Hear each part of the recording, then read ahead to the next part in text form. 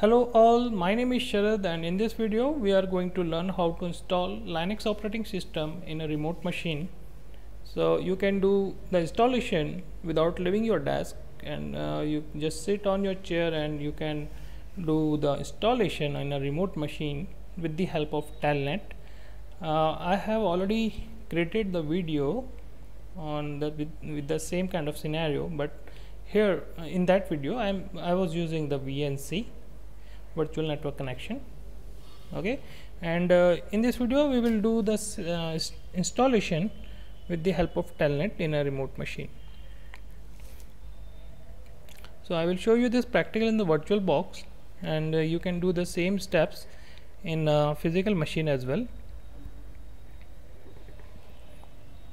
So first I will create the new virtual box template CentOS 6.5, and I'm giving its name as a CentOS 6.5 telnet, so that it is easy to recognize this virtual machine I have installed with the help of telnet.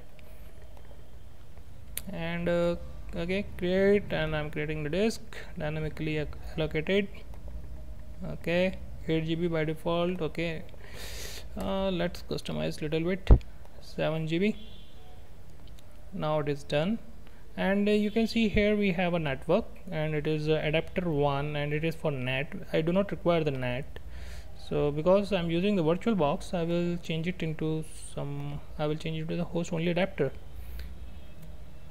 and it has taken the VBox Net 0 as its network, virtual network adapter. Okay, and click on the advanced if you are using the virtual box. In the physical machine you do not require to do all this stuff. If you are using any virtualization software like VirtualBox or the VMware, in that scenario you have to find the Prometheus I think there is a problem in the pronunciation, Prometheus mode. Okay, kindly forgive me for that. Allow all, and you have to do the allow all so that everyone can able to communicate, and click OK. Now this is connected to the VBox Net 0 network, and this is the ATH0 adapter actually, and adapter 1 it is labeled as adapter 1 in the virtual box. Okay, I will show something why the IP address of my host machine which I have received from the virtual box, that is VBox Net 0, that is the same network, VBox Net 0, and this is the IP of my Linux Mint machine. This is the host machine which is I'm using right now. Yeah, this one.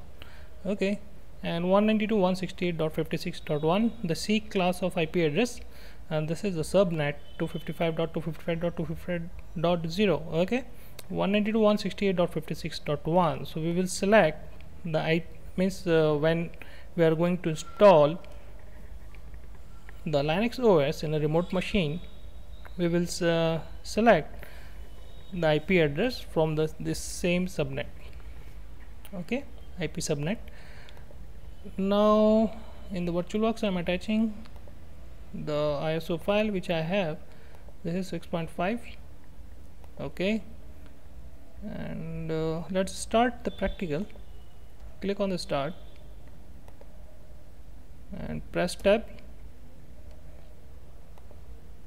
I think I should maximize this and make it as a scale mode. Just give me a few seconds to set up. I hope it is visible. Alright, yes.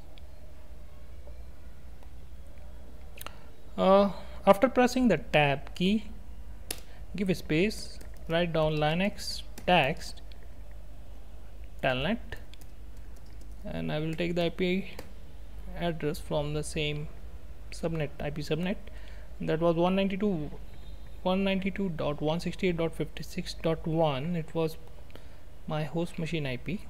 in the remote machine IP, you have to give it from the same subnet 56.100 and give the net mask the same net mask 255.255.255.0. Press enter.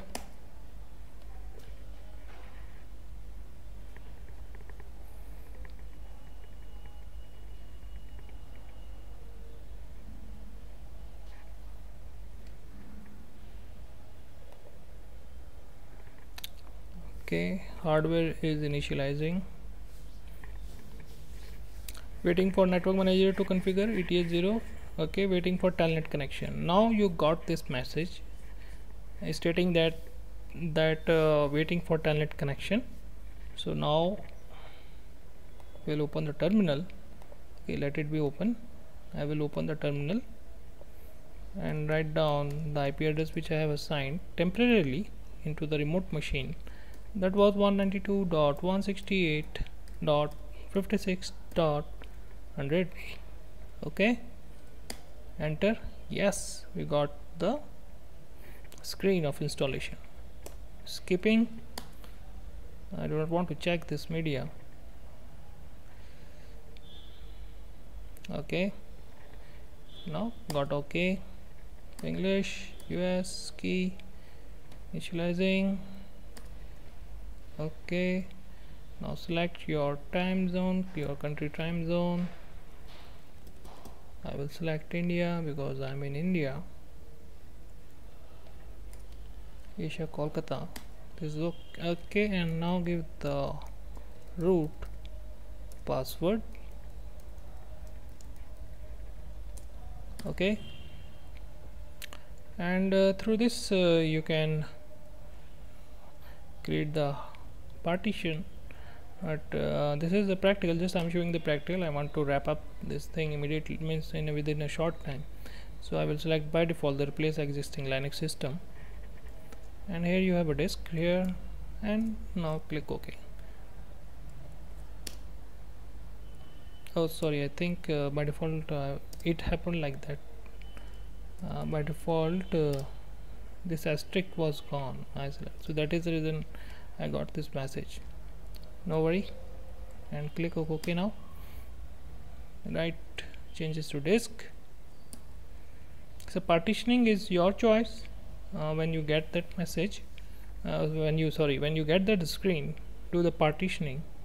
So it is just the video is only for how you can do installation in remote machine with the help of telnet. I hope you know how to do partition. It will take some time. The main purpose of this video was to show you how to do installation, the Linux installation in the remote machine. So we are finishing this video and it will take time. Okay, is it going? Okay, let's wait. Because if you are doing this practical in the VirtualBox, so you have to remove the ISO file as well. So I will show you that. Just hang on.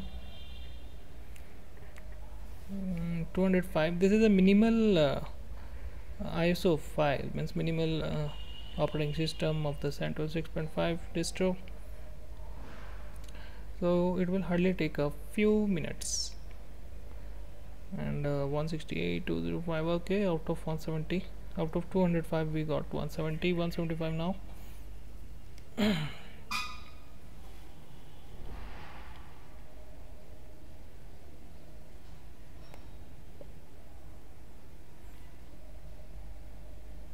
You can do this practical within your private network, and in the remote if you have a public IP, don't do, because it is telnet is insecure, and we generally do not advise to use the telnet.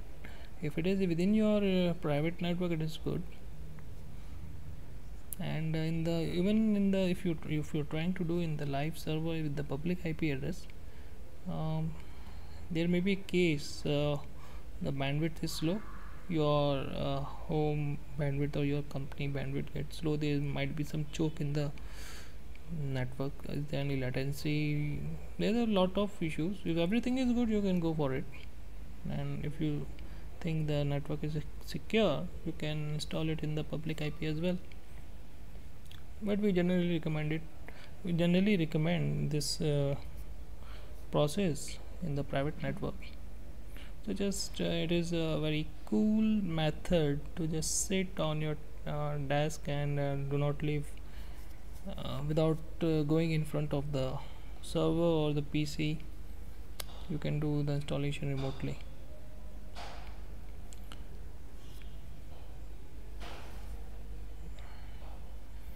Now when it gets finished, it will ask for the reboot, but in the if in the physical machine, when it goes for reboot, the CD and the DVD ROM, nowadays the CD and the DVD ROM comes out automatically, means they eject out automatically, and in the virtual box it will not do, I think. So let's check if it will do. It's good, otherwise we have to remove it. Or in case in the server, which in the PC or server in which you are working, so you have to take out the CD and the DVD, or either do not go for the installation process. I will show you why I'm telling. The installation will get finished 100%. Packages, we are waiting to get the reboot option.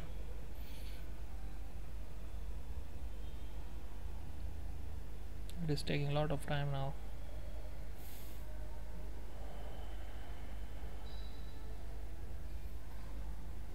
Come on.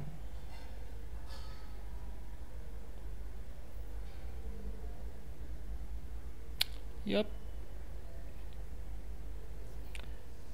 Installing bootloader, okay, and yeah, we got it. Congratulations, you too. Your installation is complete. Okay, fine. We are going for reboot.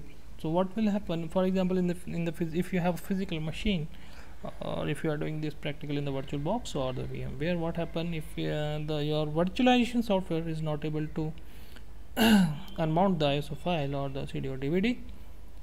So it will goes again to the next screen, same installation screen, but or in the physical server, if you have a physical server, it will if the CD and DVD, if the DVD again go back into the means, if it goes back and the system restart, it will go for the next screen of the installation. So anyhow, don't be lazy, you have to go at least, but most of the time you have saved, right? Or ask somebody else, if you are so much lazy, to ask somebody else to take out the CD or DVD. Okay, it is done now actually, and okay, that is the screen we are getting running Anaconda. Okay, no problem at all. Yes, we know it is already done, so we will power down it.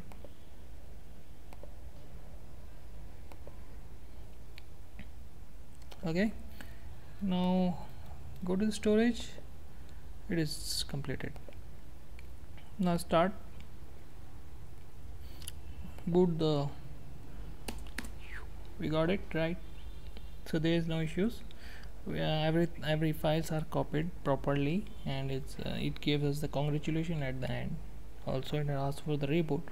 So SanDisk 6.5 rocks right now.